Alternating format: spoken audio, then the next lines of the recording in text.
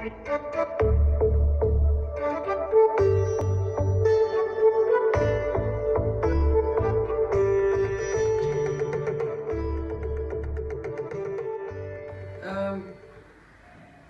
about my father, I do think that he's quite well known, but still I would say that even though my father has passed away more than 50 years back, his works are greatly loved, admired, respected, and people have been inspired by them mainly because of the content and humanism.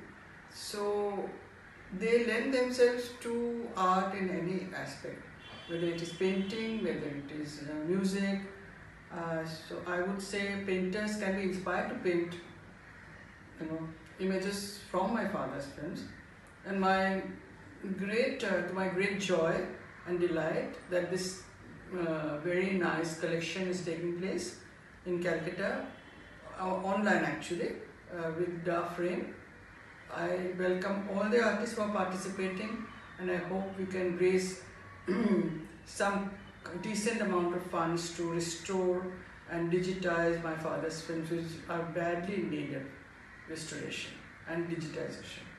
My hope is that, and I thank everyone who's involved and welcome them to the inauguration, which will be on 28th November.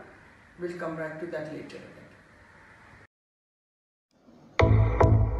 Thank you.